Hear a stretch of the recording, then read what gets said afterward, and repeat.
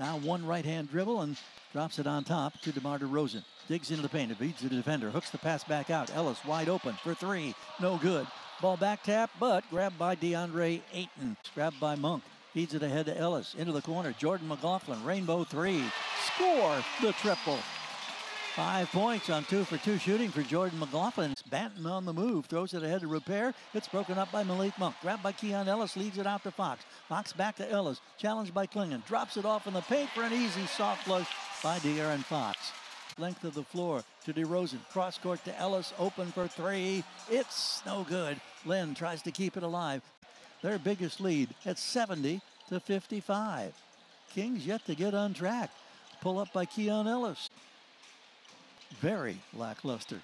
Scoot Henderson for two comes up short. Leaking out KEON Ellis. Fox finds him. Breakaway, quick 2 points there to DeRozan. Ball knocked out of his hands. Another turnover. And then a steal by Fox. Throws it up to Sabonis. Shovels to DeRozan. Gives to Ellis.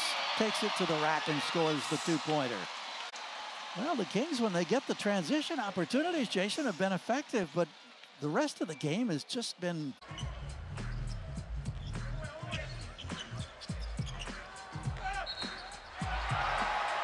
Count it!